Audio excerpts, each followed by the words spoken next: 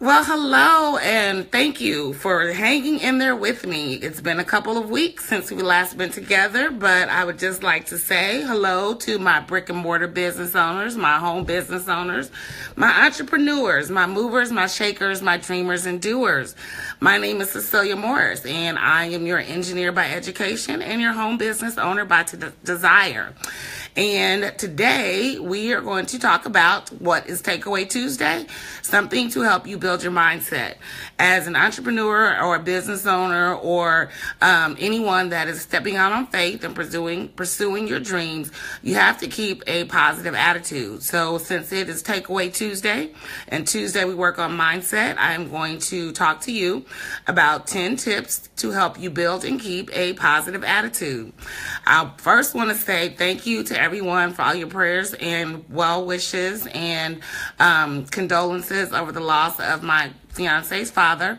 It was really hard. It was very sudden, but your prayers and condolences definitely helped me get through that difficult time. And I also just want to say, when it comes to keeping a positive attitude, it was definitely needed these last couple of weeks. As I said, it was very sudden and unexpected that he passed away. But the good thing about all of it is when you have a turnkey business like I do, even when you're not working, your business is still working for you. So I love the opportunities that having a internet base has afforded me. And let's talk about the administrative. For those of you who are joining me on this journey, please leave a comment. Let me know where you're watching from so I can give you a shout out. Also, if you are following me on Facebook, one of the things that I need you to do is hit the follow button and select notifications. So that way you'll be notified when I go live so you can join in on the party. All right, so with that being said, let's talk about Takeaway Tuesday and mindset and what it means to stay positive. When you are in business for or sometimes by yourself, it is very important that you stay positive. There will be those rough days where you think to yourself, what am I doing? Why did I get into this? This is never going anywhere.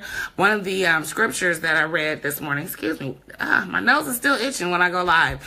But one of the scriptures that I read this morning was to keep it up, keep going. The reason being is because in the end, you will reap the harvest. So that's one of the things that I've always done with my business is that I've always kept going, even in the tough times. And the way to do that is to maintain a positive attitude. Now, as always, I am not going to give you all 10. If you want the 10, you're going to have to click the link attached to this video, and you will be able to read the blog that will give you all the 10 tips to build and keep a positive attitude. But I will give you my top ones. The very first one, which is so important, is to associate with positive people. That is super, super important, and it is my number one, and it is number one on the list.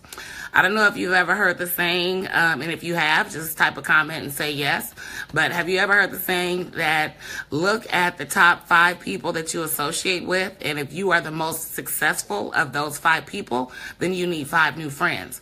That's not to say you need to get rid of those 5 friends, but you always want to be around people who can uplift you, who can help you improve, who you can be accountable to. They can be accountable to you. You want to stay around positive people. Being around positive people helps you be positive as well. The next one is you want to take some time every day to accomplish a goal, whatever that goal may be. And those goals can change. Today, my goal is to get back on doing lives. I've missed being live with you and sharing valuable information with you that can help you build your brand and business online. So I have accomplished my goal today. But then it can be other goals. Like one of my goals over the weekend, which may sound crazy, but it was to clean my kitchen. I mean, with everything going on, taking care of my father-in-law's affairs, a lot of things fell by the wayside, and one of them was my kitchen. It was pretty bad, but I accomplished that goal. Well, not completely, but I at least got it to where it is manageable. But you want to set a goal, and you want to make sure you accomplish that goal, and you need to have a goal, and sometimes you might have more than one, but you definitely want to set goals to be accomplished every day, and when you accomplish those goals, you want to check them off the list.